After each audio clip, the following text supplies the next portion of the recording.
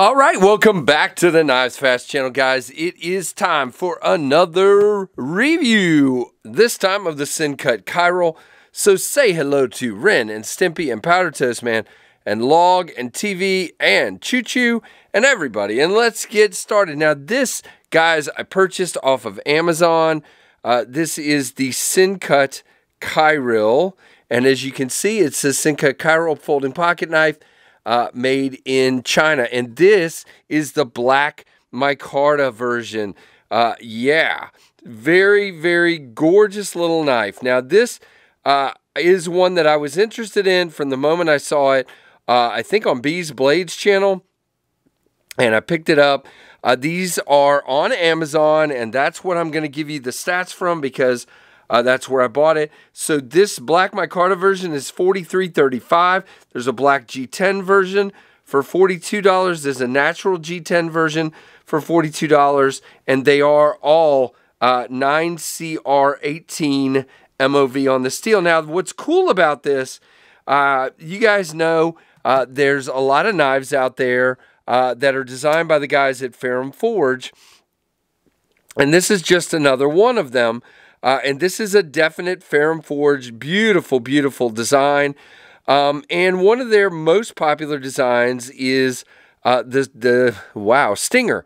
It's a very thin G10 knife. I had one in for a while, and they're not that expensive. But, you know, more of a pokey stabby kind of spear point or drop point version of that one. A very thin, very lightweight, and a great, very popular knife. Well, what they did here was they came up with a sheep's foot version with, in this case, micarta scales, you know, with the overlapping liners. It is shadow boxed ever so slightly, black liners, black hardware, black pocket clip, black blade with the black stonewash. And they just hit a home run here. This is, again, $43. What a great value. This micarta is wonderful. It's not like crazy grippy, but it is grippy. Can you hear that? Let's see. Let's get it here by the mic. Yeah, so it's definitely got some grip to it. The pivot does stick up just a little bit, like Civivi and Sencut knives are usually known to do. The pocket clip does sit on the scales. You do have, again, the exposed liners that you can hook your finger on, but it is just barely shadow box. You do have the backspacer there, lanyard hole all the way back here, and a reversible tip-up clip. Again, it does go almost to the tip, a little tiny bit sticking out, and it is left and right tip up. Just a couple screws here holding the micarta scales on. And again, this micarta I think is gorgeous. Just beautiful. I don't know what material it is. Doesn't really matter. I guess it's either canvas. Yeah, it's got to be canvas.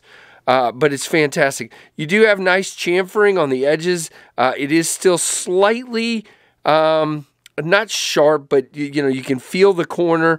But in the hand like this, it's not a problem. Now this is a small knife, but as you can see, it is a 4-finger knife for me, and I'm not even down on that sloped part really. And then you have a nice spot to choke up. Now, it is a limited amount of space, but I can fit my finger in here without going up on the blade, like you can see.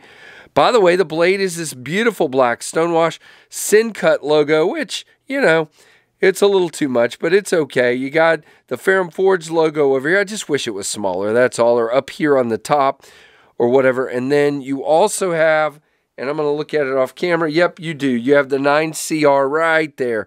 9CR18 MOV right there on the steel. Now, this is very thin stock.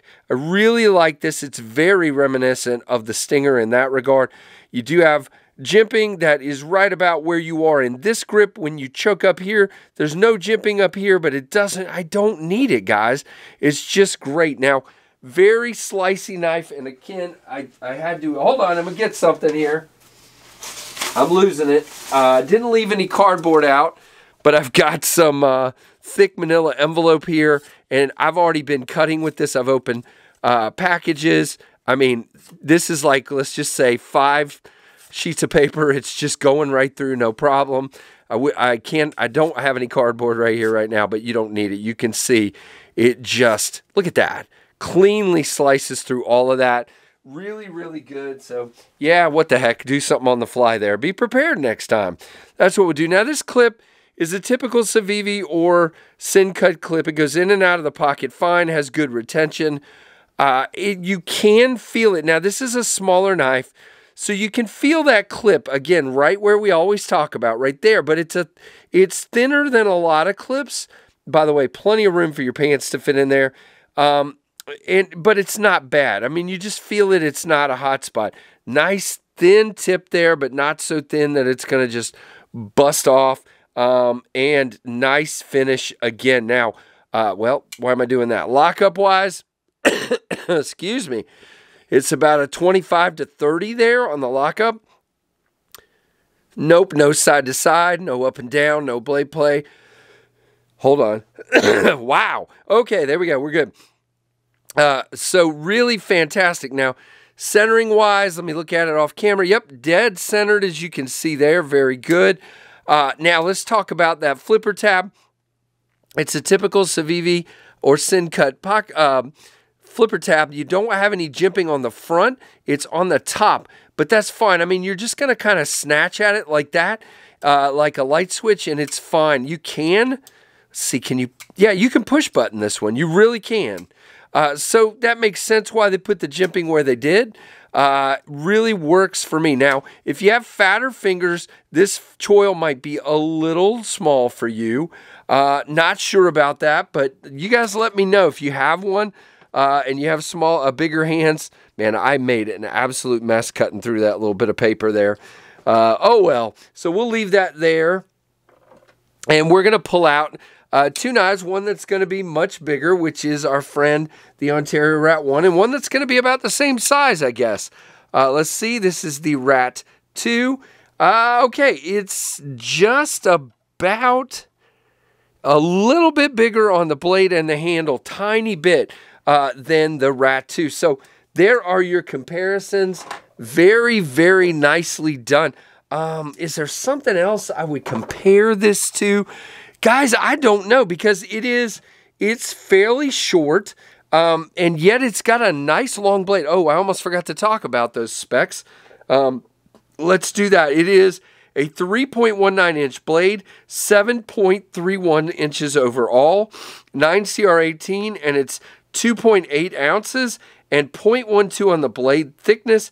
Again, black stonewash there.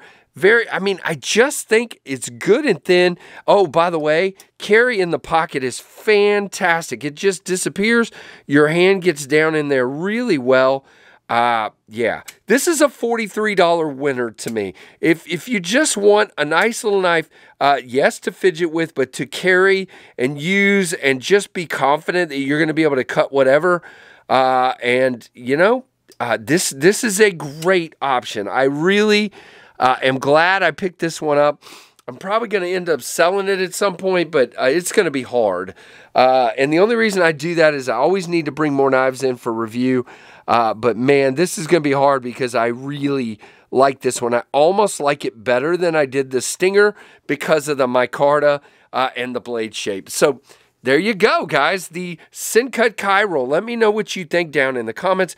Give me a thumbs up. Thank you guys ever so much for all your support. If you're not subscribed to the KnivesFAST channel, please check it out. We have lots of fun here. We goof off.